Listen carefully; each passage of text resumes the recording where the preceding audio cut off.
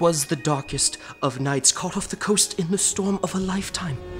The sirens had sung their song, and we were headed straight for the rocks. Our only choice was death.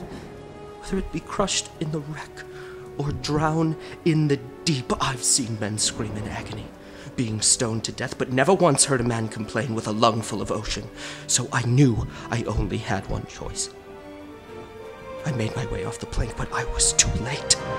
Every time a bell rings, an angel dies. Reload, reload, reload! Oh no, the humanity! Could you keep it down for just 1 second? Ethel, wait. Maybe she wouldn't be so needy if you didn't baby her all the time.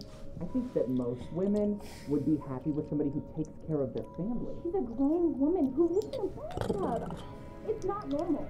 So what? You want me to? No, Mr. I Frog. never said you have to choose between her and us. Don't get my feelings. But clearly you are. Words. 3, 2. How much longer are you gonna be?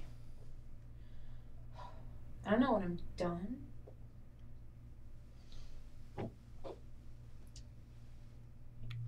Hey, Norman? What? Are you and Ethel gonna break up? I don't know. I'll be done soon.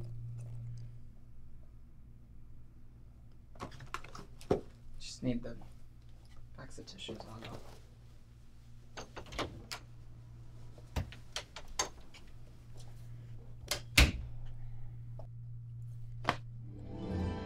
My love, it has been so long since we spoke last. The clock ticks on with a steady beat, and yet, without you, I am afraid the beat of my heart grows ever so weak. I stand by the lighthouse, hoping the strength of its glow or my passion for you will guide you back to me. The nights grow darker, and I turn to vices I am afraid will take me down a road where you cannot follow. The drink will get me yet.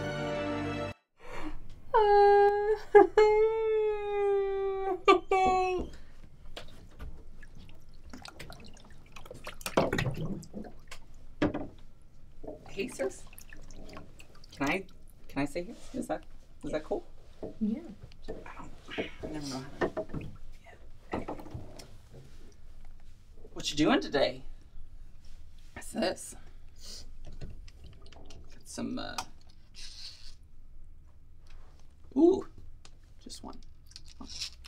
Dragons or It's Nazi U-boats. Serious stuff. So I was just standing outside the door. Am I supposed to be the sad British lady? Or it's fine. I know that we can, both be a little bit dramatic, right?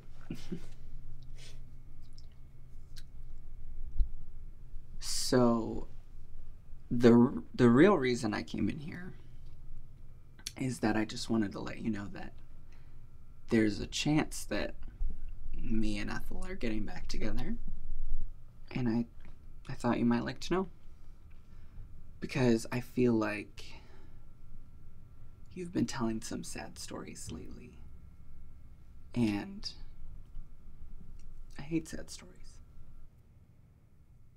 Yeah, me too. Do you think I could tell one? Maybe like a brother and a sister, and there's an evil witch, and I'd let me tell the story. It's not. I'm the professional here. I know what I'm talking about. Yeah. Sorry. You're right.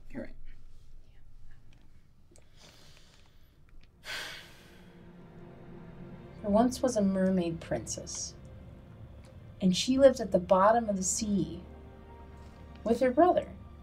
But she wasn't like the other mermaids. You see, she lived in a submarine. She was happy floating along with all the other mer people, but she was always on the other side of the glass. But one day, the brother, the merman, he met a human woman. And he was faced with an impossible choice. You know, how does he leave his sister underwater? How does he learn how to breathe? What happens to the sister? What if her submarine sinks? What happens? I mean, who takes care of her? What is he supposed to do? Like, see, she loved her brother very, very much and knew she would miss him. But she knew his secret from all her time in that metal box at the bottom of the sea. You see, mermaids, the mermaids there, they only knew how to swim, but she could teach him how to breathe. do you really think you know of a way to make this work? Yeah. I promise.